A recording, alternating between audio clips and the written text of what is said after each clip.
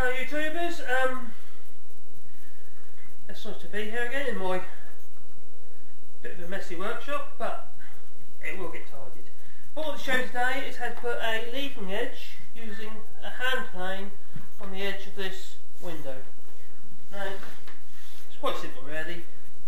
First of all, you obviously need a plane that's relatively sharp.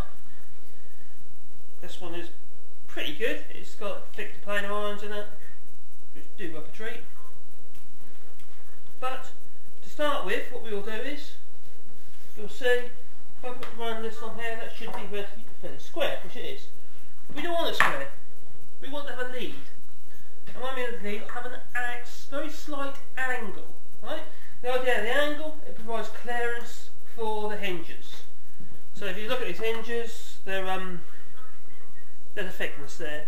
Obviously, they are going to be let into the frame and also the window, but they still require a little bit of clearance. So what I'll do, I'll start off with by setting the plane iron at a slight angle for the first few passes of the plane. So I'm not going to there, I'll push the sleeve here to one side. It will set the planer iron at a slight angle. Now I've actually done it the wrong way, because I don't know if you can see, but the plane iron is higher this side than it is that side. Well, if I oppose that to this window, it'd be the wrong way, because the window's closing into the jamb on this side. It requires the angle to fall that way, so the angle needs to come down on that side. So I've gone the wrong way. So what I'll do is bash the piece about. I'll go the other way. Yeah. So now, effectively, what it's going to do, I'll plane more off on this side and that side, because the planer iron now is on the opposing side. Right. So what we're going to do, first few passes. Start and make sure that I start.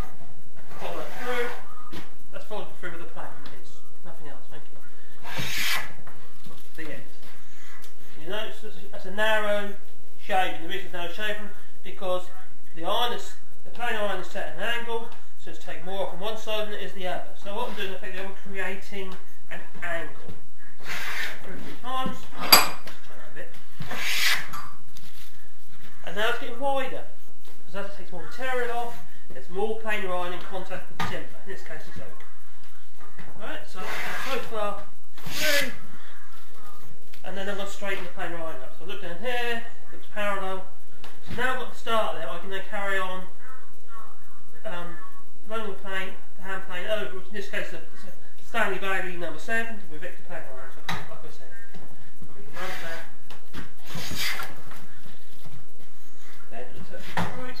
Now there's a bit of short grain here, so it's not starting very well. I've got short grain, it's basically here the grain is running up, this way this way the grain's run down, and this way the grain's running up a bit. So it's not, as I'm trying to start the plane, it's jumping off a little bit. But just be aware of that, and then you can run that through nicely. And once you get full width shavings, you know that you basically gone all the way through. So say it's only take a very small amount off in this case, because the grain isn't very clean. If I just grab that shaving, there we go. There we go. Look at that. The iron's only set very, very, very low, so it's taking very small, a small amount is being removed. But if you look at it, they're almost like lines. Now that's obviously each one of these little gaps you see here, where it's not quite intact. Yeah, that is, each one of them represents a piece of grain where there's more resin in the timber. Yeah? So that's a very thin, nice sort of shaving off there. You could do a bit in sharpened, but we'll do that on another video. There's this one, I'll talk off another window, it's much, much thicker, hence it's more substantial. I think we can dig on that here. So if I do that, you say it's quite thick. Like Goldilocks. Sorry, I'm a bit tricky. But anyway. So now if I run the square, and there is a gap on this side underneath it, so it's not perfectly square anymore. It's a little bit too square on that end, so I still need to find a bit more off. So what I'm going to do is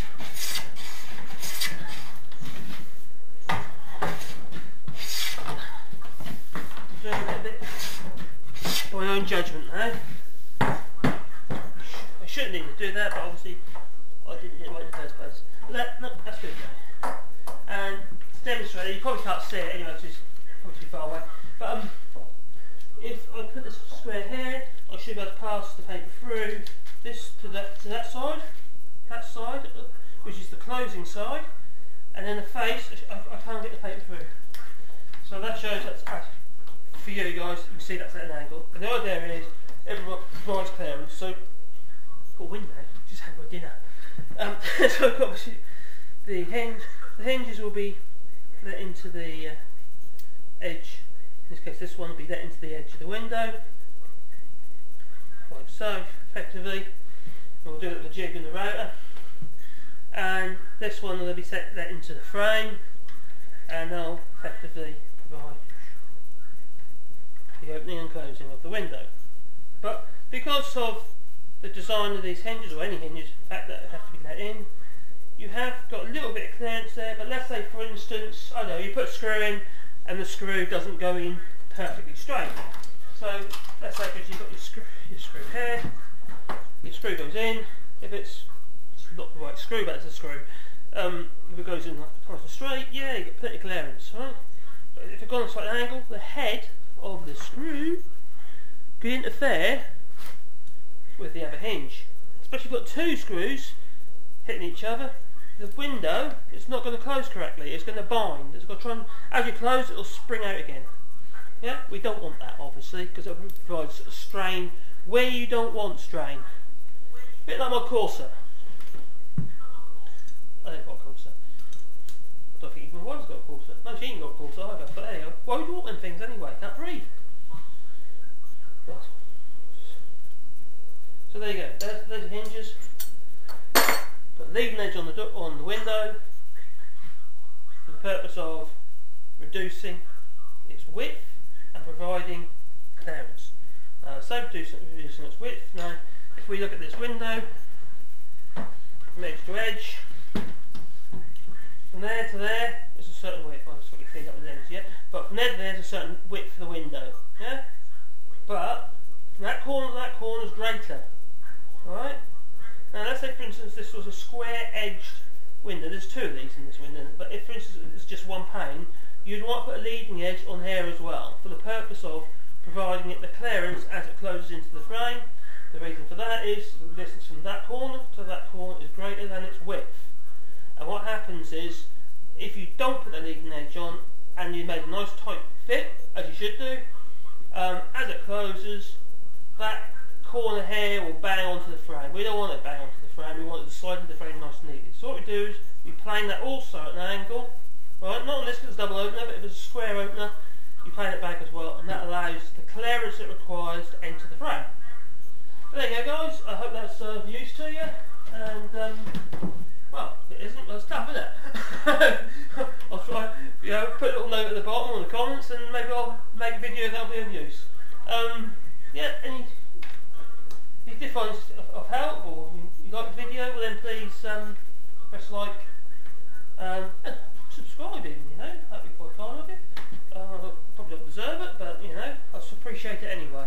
And if you've got any comments or have you, or you've got any questions, I'll do my best to reply. Yeah, thank you, viewers. Till next time. I'll press the button now.